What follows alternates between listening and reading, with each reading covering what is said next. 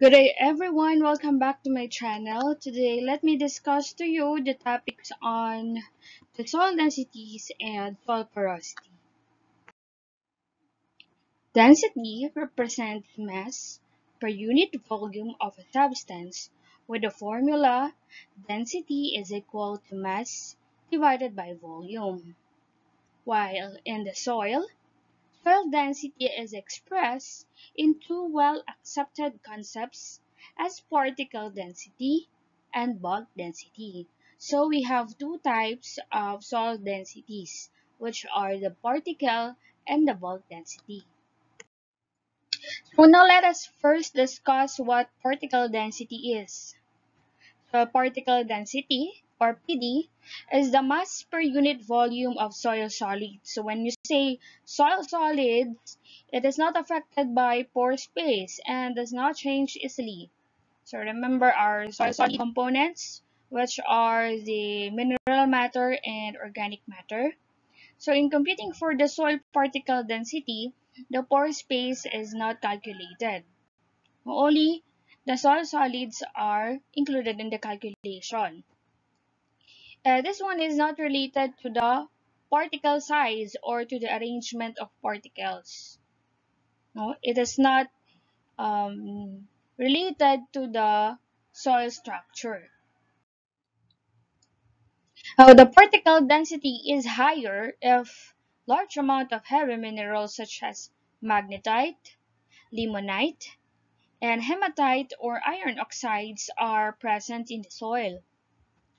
With increase in organic matter of the soil, the particle density decreases. So take note of this relationship.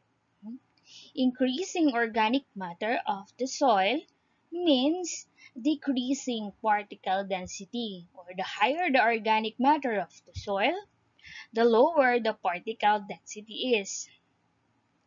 Particle density is also known as the true density of the soil. The particle density of most mineral soils ranges from 2.6 to 2.75 grams per cubic meter. So it can be assumed that the particle density of a typical mineral soil has an average of 2.65 grams per cubic centimeter. Now, we are now finished with the particle density. Now let's look on the bulk density.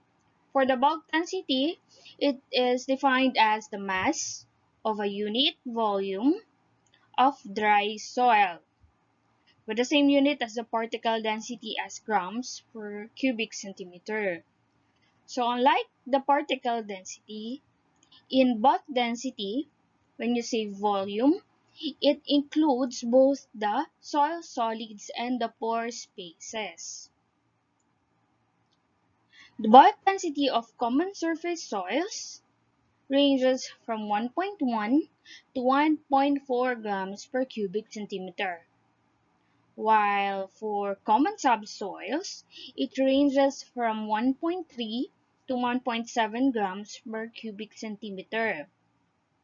Now, if you can notice, the bulk density is smaller than the particle density. So, as you can remember, the average particle density is 2.65 grams per cubic centimeter. So, please remember the statement that the bulk density is always smaller than the particle density because in this type of soil density, the pore spaces are also included in the calculation. Now, bulk density normally decreases as mineral soils become finer in texture. So, this is another relationship for you to remember. The finer the soil texture is, the lower the bulk density. And bulk density varies indirectly with the total pore space present in the soil, which give a good estimate of the soil's porosity.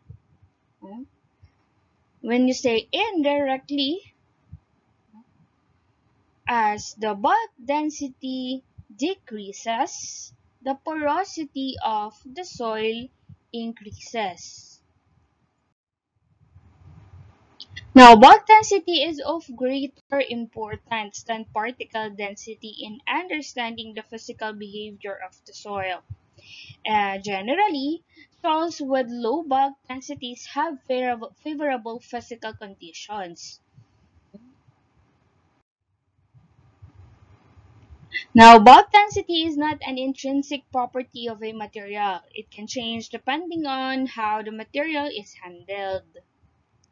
And it depends greatly on the mineral makeup of the soil and the degree of compaction. Generally, if the soil has a high bulk density, it means that the soil is already compacted.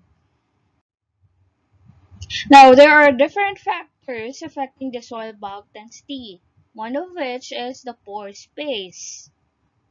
Soils with a high proportion of pore space to solids have lower bulk densities than those that are more compact and have less pore space. Then, any factor that influences soil pore space will affect the bulk density.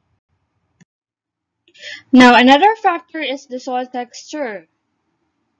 Fine textured surface soils such as silt loams, clay, and clay loams generally have lower bulk densities than sandy soils.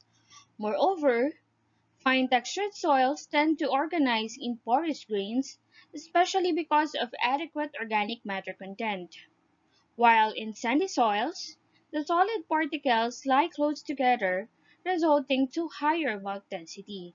So this explains the relationship of the bulk density and the soil texture.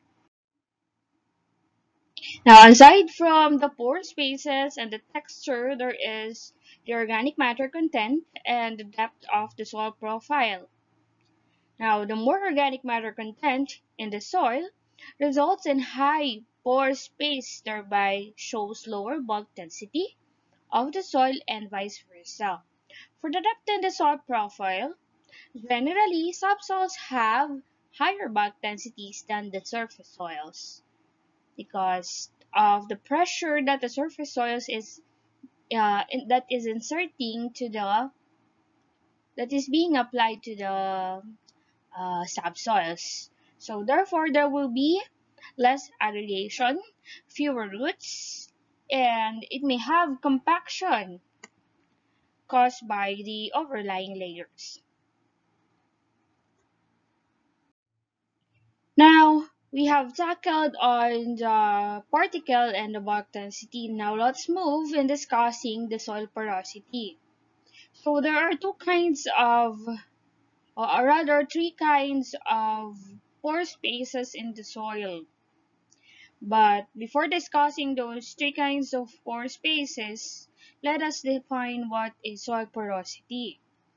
When you say porosity, it refers to the volume of pores divided by the bulk volume, which has the formula of percent E is equal to the volume of pore spaces or VPS divided by the bulk volume or VB multiplied to 100.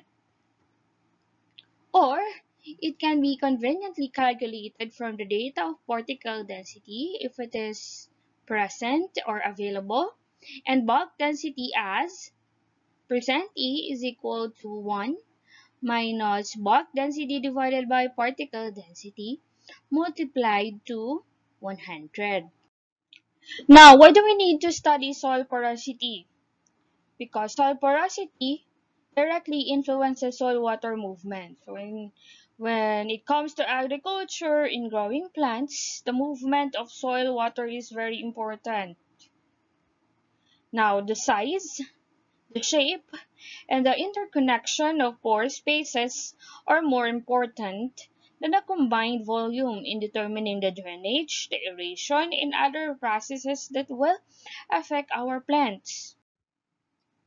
Now, the amount of porosity in a soil depends on the minerals that make up the soil and the amount of sorting that occurs within the soil structure.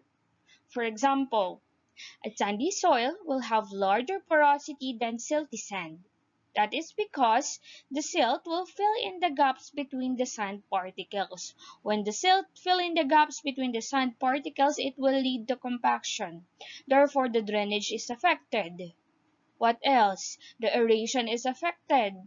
Therefore, the water availability to plants will be affected. Now, in studying soil pore space relations with water movement, one must be familiar with the following.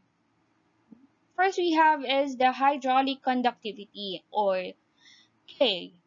It is the property of the soil that describes the ease with which water can move through pore spaces, and it can be measured at any state. Hydraulic conductivity depends on the permeability of the material and the degree of saturation. Next we have is infiltration. Infiltration is a process by which water on the ground surface enters the soil. The water enters the soil through the pores by the forces of gravity and capillary action. The largest cracks and pores offer a great reservoir for the initial flush of water, and this allows a rapid infiltration. The smaller pores take longer to fill and rely on the capillary forces as well as the gravity, and have a slower infiltration as the soil becomes more saturated.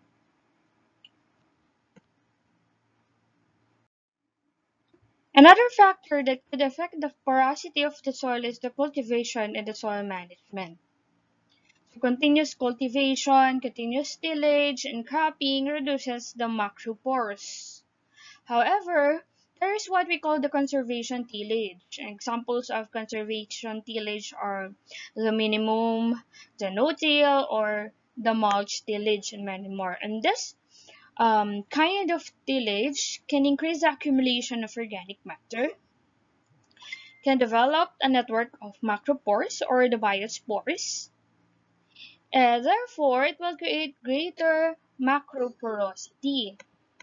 And, and when there is greater macroporosity or greater number of macropores, it will reduce the surface ceilings. No? When there is greater macroporosity of the surface layers.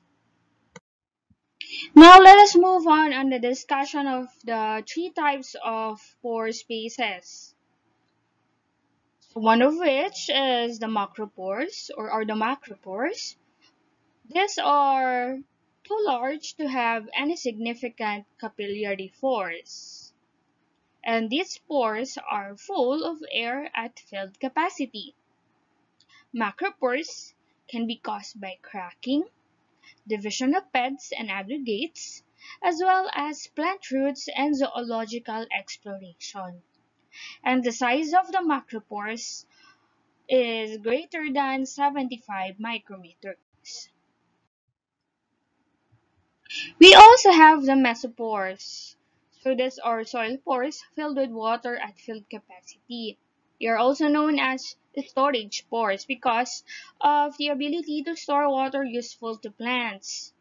They do not have capillary forces to irrigate so that the water does not become limiting to the plant. So mesopores are really important because they are the ones that which stores water for the plants that are useful to the plants.